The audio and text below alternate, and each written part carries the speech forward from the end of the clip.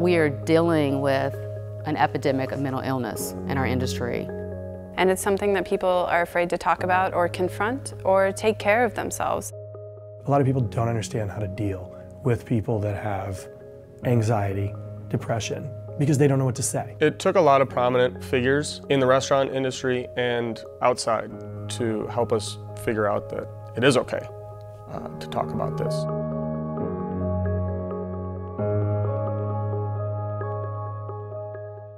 I was much more affected by Anthony Bourdain's death than I thought I would be. What was scariest about it was that I realized it could be me. After Anthony Bourdain passed, sadly a couple of acquaintances, and I've heard of numerous people in the food and bev industry taking their lives.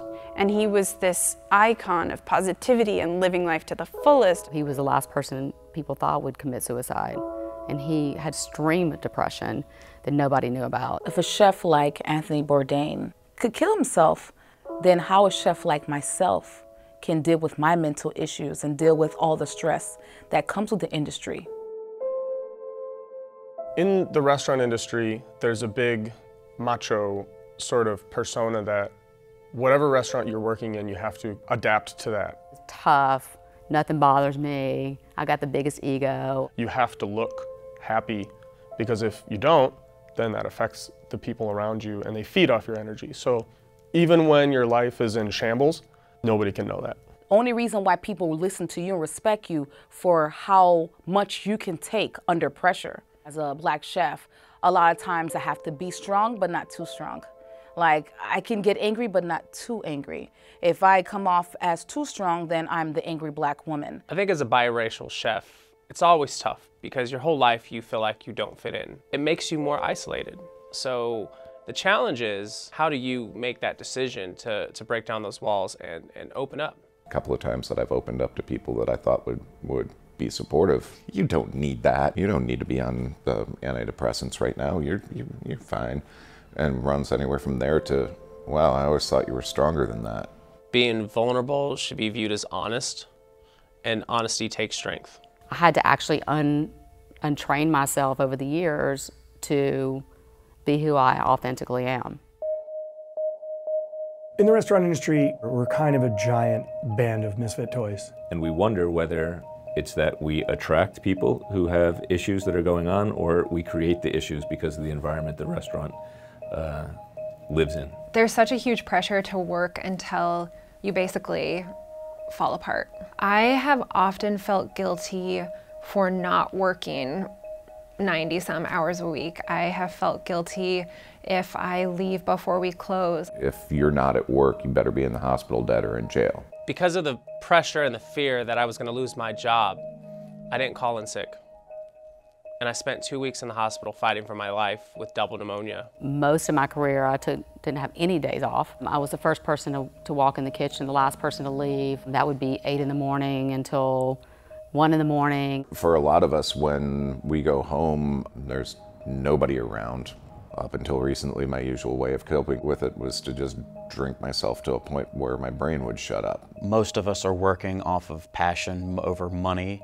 I have survived off of $10, $11 an hour working overtime, 2 jobs, on top of having to pay back $65,000 worth of student loans. I would work at a place where I was making $11.50, and halfway through the work week, I didn't even have enough money to catch the bus. When you work so hard and you can't even pay your bills, that really hits you hard. It makes you feel worthless.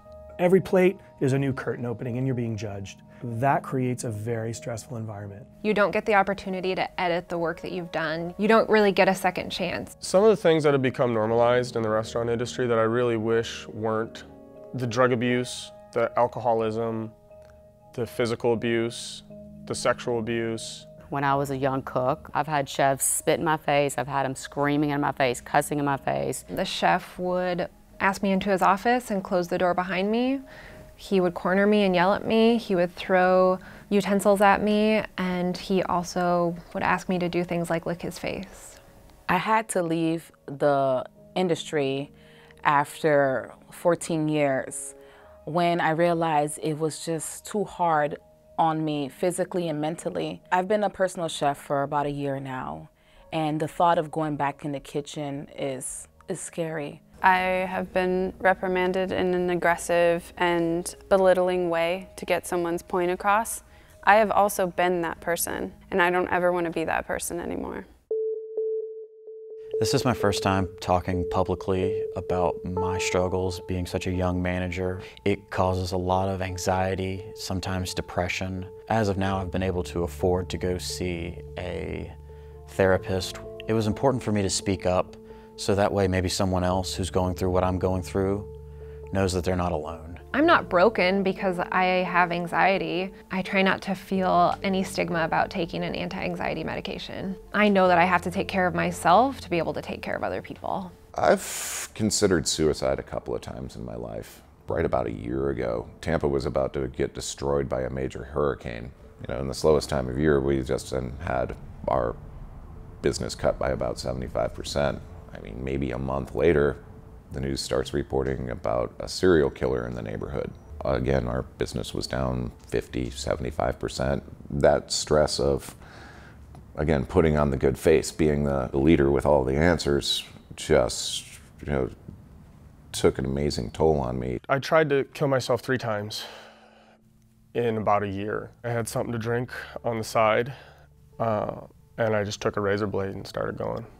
And my now ex-girlfriend, she had walked through the door, and even then I was trying to be the restaurant tough guy.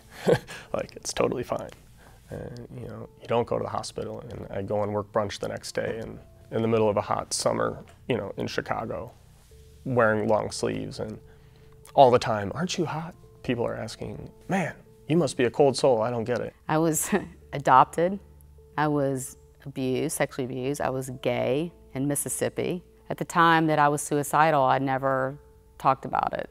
And I was very lucky that I had something inside me that, call it hope. I want to affect a social change, especially within the restaurant industry, because it's the place I love to be. We can start a conversation that's going to help millions of people. Speak out to someone. Don't keep it a secret, because secrets breed pain and torture. My team and I came together and organized an event called Herd to bring food and beverage people together to just show that it's okay to not be okay. In Sacramento, we've lost a bunch of people over the last year to suicide, and so we've started to talk about it among ourselves and brought 15 restaurateurs together. We're doing a series of 8-hour trainings. Shorthand would be like CPR for mental health. It's a challenge that has no victories. It's a challenge that will have fewer defeats. We can create an environment that it's accepting. I'm really tired of watching people die too young. The fear of losing a Michelin star, the fear of a business closing and failing, the pressure of a bad review. These aren't reasons to take your life. I don't want to be alone. I don't want to strive to be great if there's no one to share it with. We've gotten to the point now where when people have mental health issues during service, instead of saying breakdowns, we're trying to actually spin a positive light on it, so we call them breakthroughs. Don't downplay your story. Just because someone else has a worse story, your story still matters. You have to find that support system, and alcohol and drugs is not that. We need to accept that we have this problem before we can change it. It's not just in the food industry. It's not just the people that you would expect. Sit down and look at the employee or your coworker who you know is having these issues. All of those red flags, the I don't know anymores, the I don't know if I can do it. Are you okay? Have you tried to kill yourself? It's gonna take an honest, tough conversation if you really want to change how people look at this.